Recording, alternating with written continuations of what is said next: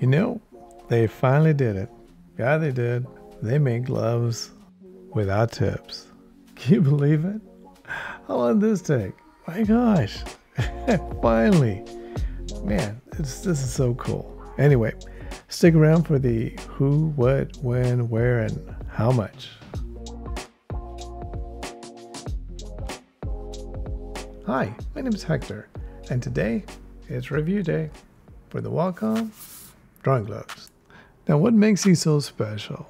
Well, don't gotta use these anymore. Or do we? Well, let's do a review. Let's start by getting rid of that. And now let's look at the front. Looks like there's two things they really want us to know. One is that it's made out of 90% recycled materials, and you only get one. Okay, that's easy enough.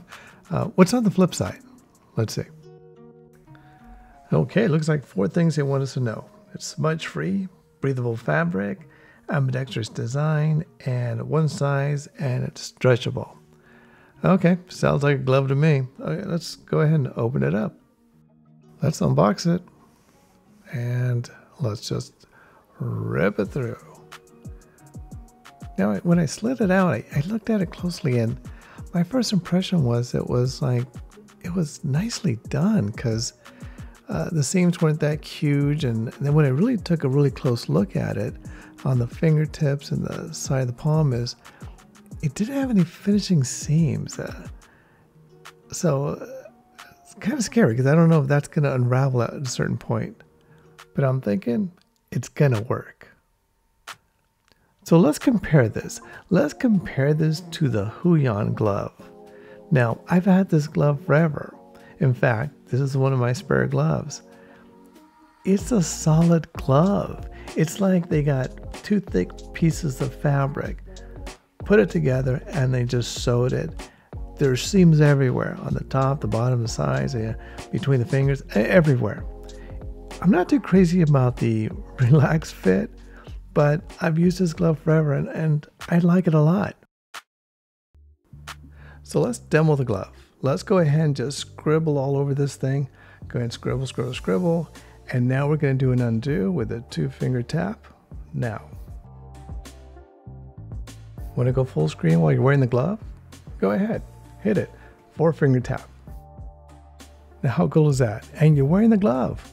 Now let's go ahead and just mess up the illustration one more time. Scribble all over it, all over it, all over it. And now we're going to do a 3-finger scrub. Cool, now the layer's clear. Let's go ahead and remove full screen, 4-finger tap. And now we're going to do a 3-finger swipe down for the world famous copy and paste.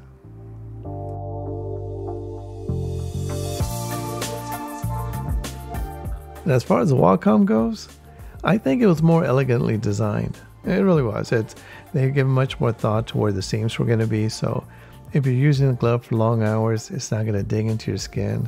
It's mostly made out of polyester and spandex, so you're going to get that fitted feel.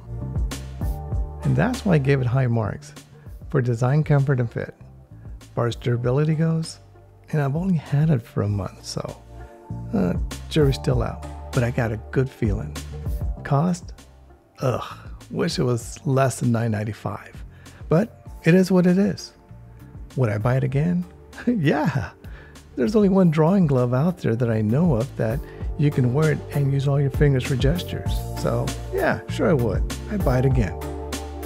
Oh, by the way, if you like this video, please like and subscribe. It would really help out this channel. And if you want to pick up some gloves, the link's in the description below. Thanks for watching. Gotta go. Bye.